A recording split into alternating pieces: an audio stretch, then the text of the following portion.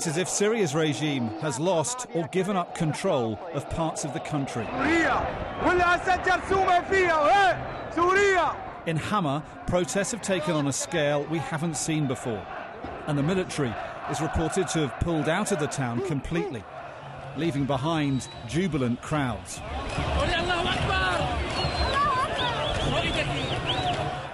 Similar scenes were captured in other cities and even on the outskirts of the capital, according to this footage posted today, but whose authenticity we can't verify.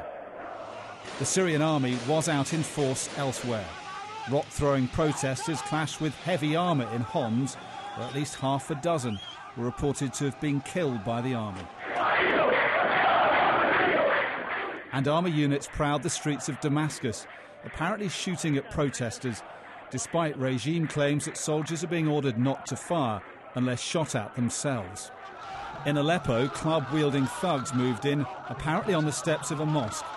The dreaded Shabiha, loyalist goons sent in to intimidate and beat up the opposition.